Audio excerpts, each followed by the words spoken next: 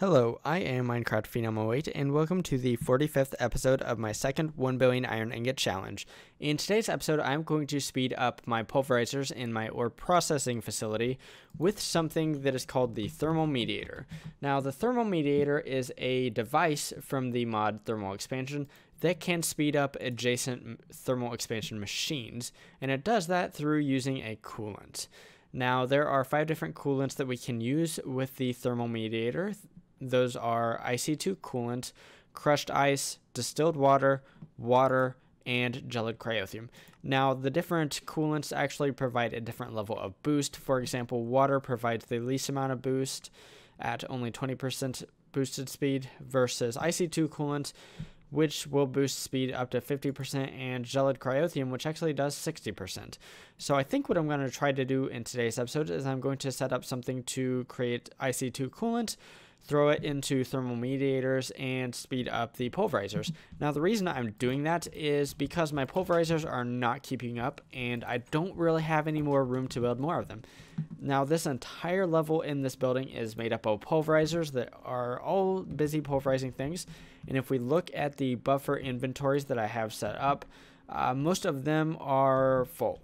So 3 out of the 4 are completely full. And if we actually look in my system here, I actually have 393,000 redstone ore and rising that has yet to be processed. So I need to do something about that. And what I'm going to do is I'm going to speed up those machines. So first off, let's take a look at exactly how much, or exactly if this works at all. So let's grab some pulverizers and do a little bit of testing. So let's grab 2 pulverizers. These pulverizers are identical. So let's see here. They both have 4 auxiliary reception coil augments. Let's grab some RTGs to power them. And we'll put the RTGs back here. And then we'll set up a chest. And this will be just plopped down in the middle here. And then let's set up one of the thermal mediators, excuse me. And let's see here. And let's put this one over here. And let's get some water, a water source block. So that'll go there. That'll give this mediator water. And as we can see, it is functioning. It's plus 20%. So let's grab some diamonds or some type of ore. It doesn't have to be diamonds. I kind of figured I would have some diamonds. So what I'm going to do is I'm actually going to start this one first. And then I'm going to start this one. And I'm going to let this run for a little bit. And you know what? I don't even need to do that. You can already start to see that this one's just a little bit ahead of this one. And I started this one first. So obviously this system does work. So that's all we need to know. So let's go ahead and tear this down and let's get started with the build for today. So let's get rid. I am definitely going to be using some RTGs in today's episode because to make IC2 coolant, I will need to use NuclearCraft machines. However, the NuclearCraft mod provides energy for both RF and for NuclearCraft 2 EU, so that's good. Okay, so let's take a look at the recipe for the coolant.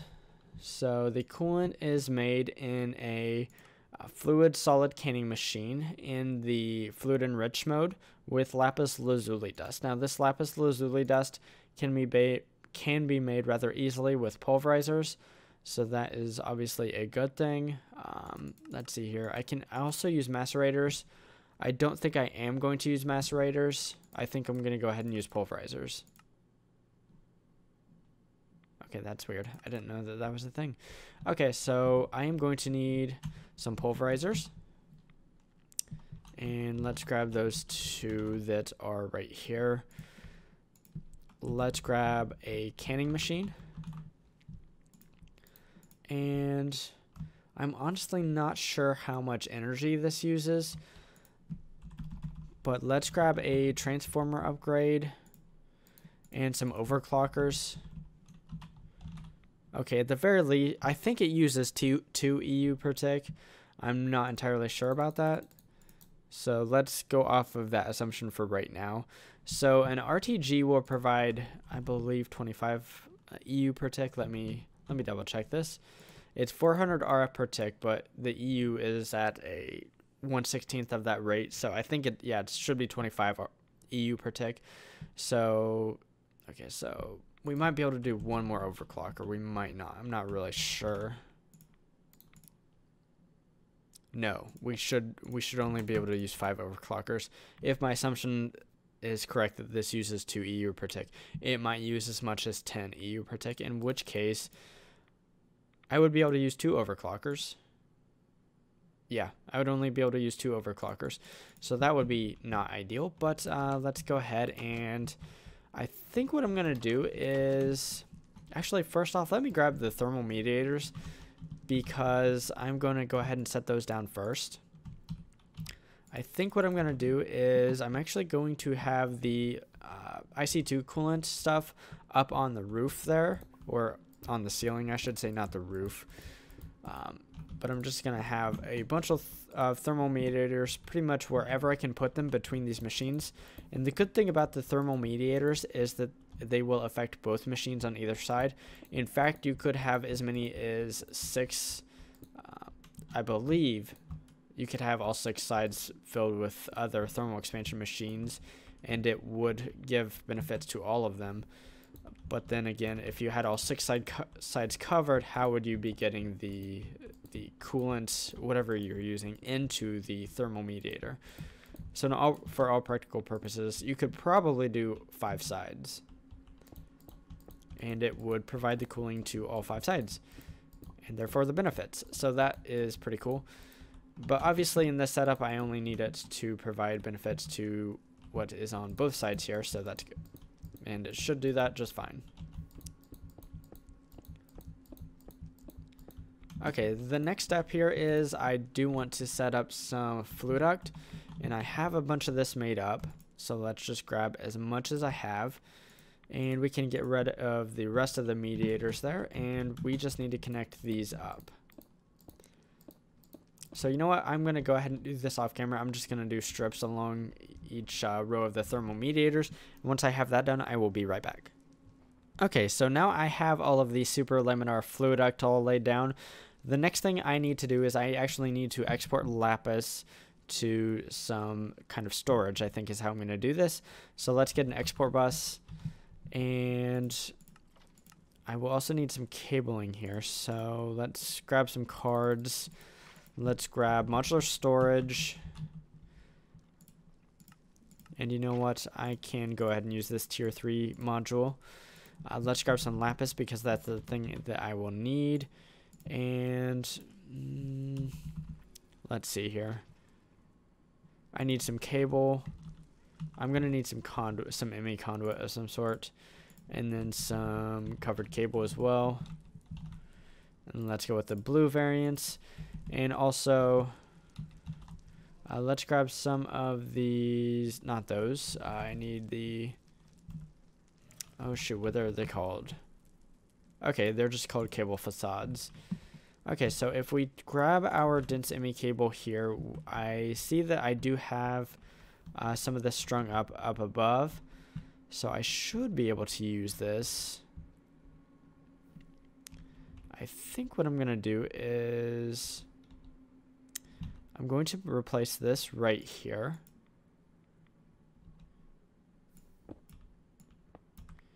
With covered cable.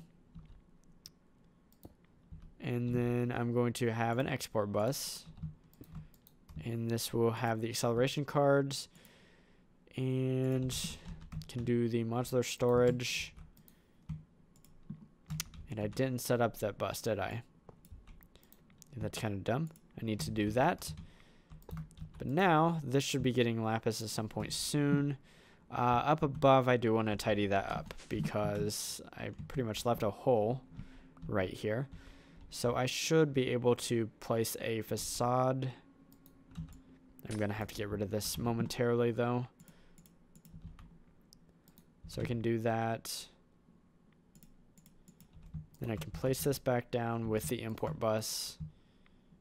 And it's the acceleration cards, and then that should import. Yeah. On these... Okay, I thought I had 2 import buses on these chests. Apparently I only have the 1. But yeah, look at that. That's crazy. I'm not entirely sure that that can keep up. Anyways, I'm just going to assume it will, at least for now. So, let's see if this one's keeping up. Yes, it is. Okay, so now that I have the lapis in here, let's go ahead and get some pulverizers going. Let's do pulverizers. Let's do them here and here. We can auto input from the left and output to the back. And this will be auto input from the right and output to the back. And what would be the best way to do this? You know what? I might go with 2 of these canning machines.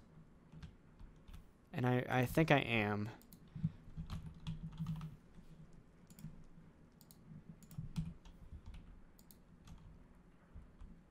And I'm not sure if that's actually the way to go or not. We'll try it.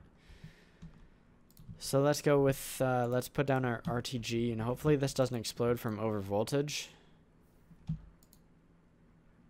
Okay, so that's, maybe I need some type of connector. So maybe if I, okay, where'd my RTG go? Did I not pick it up? Oh well, I have more of these things. Not a big deal. So let's grab some glass fiber cable as well, because maybe this needs some sort of connection. Okay, there it is. So let's try this. Yes, okay, that works. And I placed that in the wrong spot again.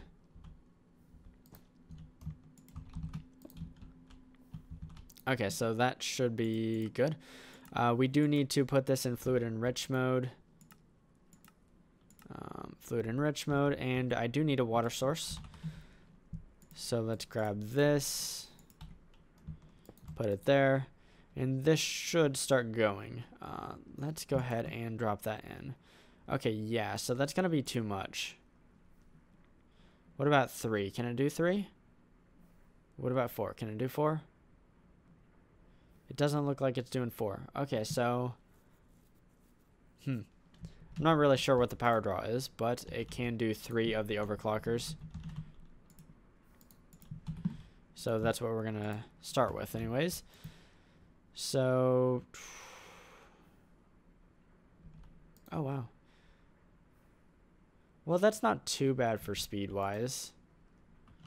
Oh yeah, and I forgot power source for these guys. So let's grab a couple more RTGs.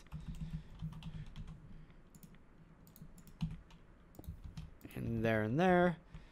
Okay, so we should be getting more lapis lazuli dust.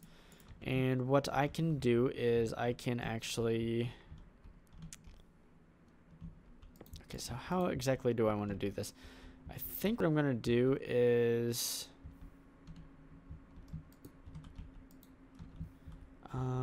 have this fluid solid canning machine supply the first 2 lines here. Actually, no, that won't. I don't think that'll work super well.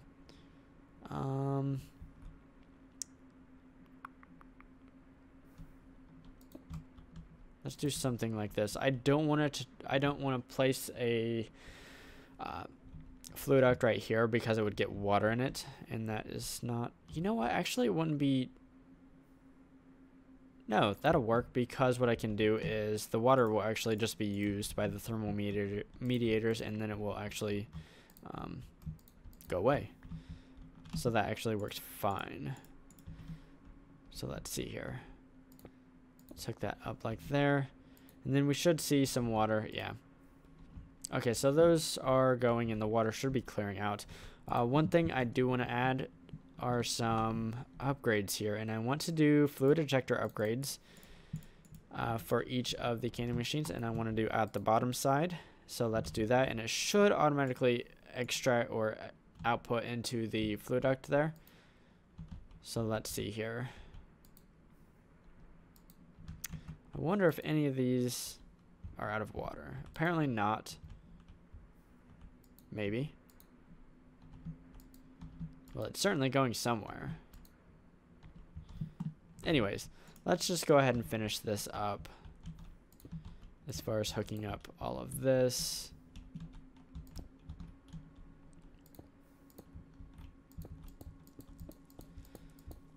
And then we can see if I kind of highly doubt that I'm actually producing enough of the coolant, but the coolant should last a decent amount of time. Okay, so where are we? Okay, so it looks like the choke point might be... Okay, so wait a sec. Oh, I think I know what's going on here. So there are energy conduits up here, and actually, I can take advantage of that. I can just tap my pulverizer into the energy conduits. What was happening was the RTGs were just pumping their energy into the energy conduits up here rather than into the pulverizers. So that obviously was not working out. But if I do this, then I should have power to these pulverizers and they should get going. Okay, let's see here. Okay, so I might actually need to replace all of my thermal mediators, or at least these ones. Okay, so yeah. I can definitely tell that is going faster than it was before. So obviously that's what I want to see here. Let's see.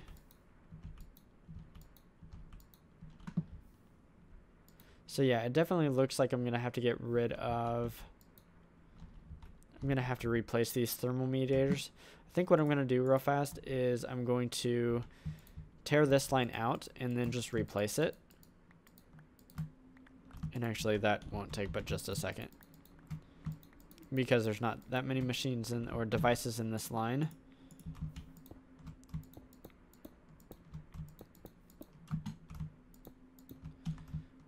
And then let's try this again.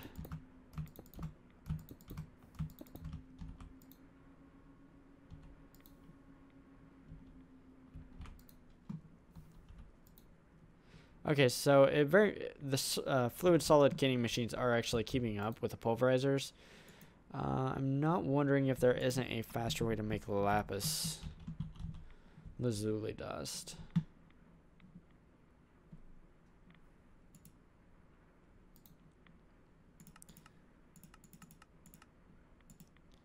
Okay, let's double check this. There's the crusher. I don't think that's any faster. Obviously, I'm using the pulverizer. Ooh, sag mills.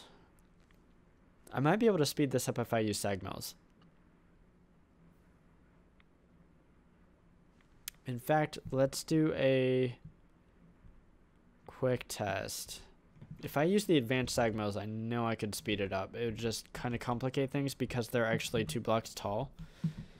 So let's do a simple speed test out here. Let's get rid of a bunch of junk I don't need. So let's grab a sag mill, a just regular sag mill, and then a pulverizer. I need it to be completely upgraded. So I need a conversion kit and some augments. Okay, let's get away from that. Okay, so sag mill versus pulverizer, fully upgraded. I believe this does have a capacitor, or the best capacitor. So let's throw these down. Let's throw this in here. Actually, I need to wait for this to power up, otherwise it will not draw the maximum amount of power that it can. So I will be back once this energy buffer is full. Okay, I'm ready for this, so let's throw these in here.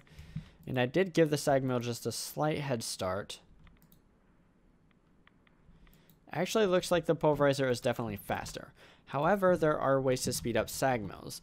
Now, if we look at the grinding balls, if we shift and we hover over everything, if we look at the power use stats, the lower the power use, the faster the operation actually occurs. So if we were to use an iron alloy grinding ball, the processing speed would be sped up quite a bit. Also, there's the redstone alloy grinding ball that we could use. And just to demonstrate this, I'm going to grab some of these iron alloy grinding balls and let's grab a fresh stack of lapis. So in that in the first test there, the sag mill is definitely slower. But let's do another test with these guys. So let's throw that in there. Let's throw that in there. Ooh, I'm not sure that it does not. Okay, so I see what's going on here. What's happening is that lapis lazuli is not affected by the grinding ball. If we were to throw something else in here, and let's grab like an ore. So let's grab redstone ore. This will be sped up quite significantly. Just look at how fast this is going. And it is using the grinding ball. So apparently that doesn't work with straight lapis. So that won't really work. So let's just get rid of this. So that's kind of unfortunate. That was one thought train I had. Clearly that's not viable. So let's actually take a look at how well or not well this is doing so far. And obviously there's nothing down here. There's nothing down here. There's some icy coolant here, so that's good. I know that the IC2 coolant does last quite a bit longer than water, so that's one thing that I definitely should keep in mind. Let's see. What about here? Wait, nothing's in here? That's weird. As this is, or those are like the closest machines, I would expect them to be getting some of the coolant by now. I could use thermal mediators on these pulverizers. And actually, now that I say that, I am kind of considering that. At least on this one right here. So actually I'm going to do that. So why not?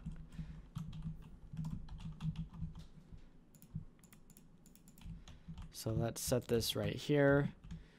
We can do input from the bottom. And then just hook this up. Like so. Actually, to make sure that this actually gets some, let's do this real fast.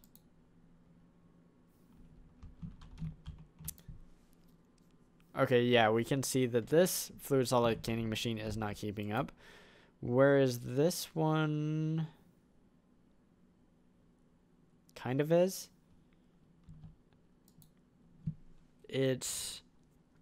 Yes, this one's keeping up. This one is not. So this is clearly working. Let's go ahead and reconnect that. And the IC2 coolant, like I said, does last quite a while. I think I'm going to go ahead and call this good. Hopefully it's actually producing enough of the IC2 coolant to kind of trickle through the system and eventually get to all the mediators. If it doesn't, oh well, I'm still getting a net positive here because I'm speeding up lots of these machines. I don't know if it's all of them, but it is a lot of them. So as we can see, like, this is operating a lot faster than, say, like, actually, I don't even know where I can find one that's not being, okay, yeah, this isn't active, so this should be processing about 50% faster than this one, and it does look like there is some difference there. So hopefully with my sped up ore processing here, we will start to see some better results here, because clearly my ore processing isn't or was not keeping up. Hopefully it is at this point. So yeah, so in today's episode I set up the system of the thermal mediators in my pulverizing room of my ore processing facility. Essentially that is to hopefully speed up all of the pulverizers by 50% because I'm using IC2 coolant, and it's basically this system up here. Hopefully my ore processing can actually catch up and then keep up with all the stuff that I'm getting now. But anyways, as of right now, I have 232 million iron ingots.